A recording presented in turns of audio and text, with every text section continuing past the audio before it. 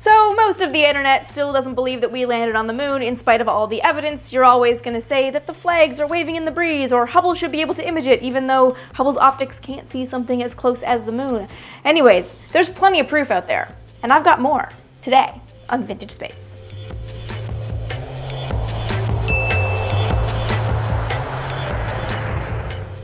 So this one is actually so super cool, and I learned about this when I met with members of the Lunar Reconnaissance Orbiter team at the Goddard Space Flight Center last year. So let's go through it. The Lunar Reconnaissance Orbiter, or LRO, and its companion L-Cross satellites, the Lunar Crater Observation and Sensing Satellites, launched on June 18th of 2009. The initial mission was to map the moon's surface using its suite of 7 instruments, and it's been extended a number of times and has continued to return a wealth of information about our moon. Of LRO's 7 instruments, there are 2 that we are really concerned with. The first is LOLA, the laser altimeter, and the second is its cameras. The laser altimeter LOLA is designed to help create a 3D map of the moon using lasers. Basically, a laser is shot from an instrument on board and split into 5 beams. Those beams hit the moon's surface, then bounce back. Analyzing the time it takes for the beam to hit the instrument again tells the spacecraft and the scientists who analyze the data just how high a specific point on the moon is. So what you get after multiple passes is a pretty good topographical map of heights and altitudes of things on the moon's surface. Not only that, but LOLA can determine the roughness of the surface and determine the slopes all across the moon. And then we have the cameras, 2 narrow-angle cameras and 1 wide-angle camera. The narrow-angle cameras together gather high-resolution black and white images of the surface, resolving features as small as 3.3 feet or 1 meter across. The wide-angle camera takes images across several color bands. The 2 narrow-angle cameras weren't designed to work together, but they can. They can create stereo images using data taken from multiple consecutive orbits. And they are very good cameras. In low passes, just 15 miles above the moon's surface, they were able to resolve things in striking detail.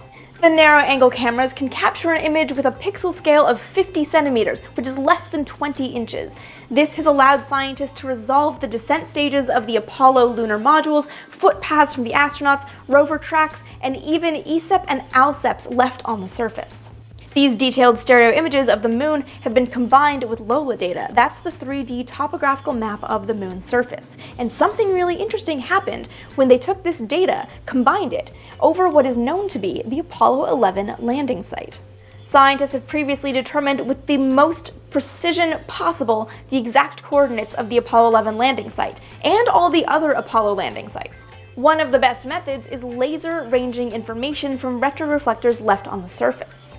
So knowing almost exactly the precise longitude and latitude on the moon where Apollo 11 landed, having these detailed stereo images of the site, and also this detailed 3D topographical map, scientists lined them up. And lo and behold, there is a blip in the topography, exactly the height of the Apollo 11 landing stage, exactly where the map says it should be.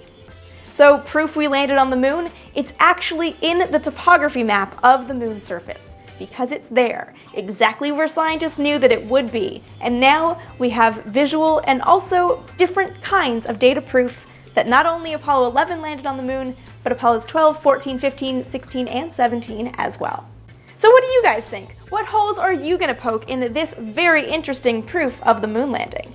Let me know all your thoughts in the comments below, and also any other questions, comments, and things you would like to see covered in future episodes. Be sure to follow me on Twitter and on Instagram for daily-ish, vintage space-ish content. And of course, with new videos going up right here every single week, be sure to subscribe so you never miss an episode.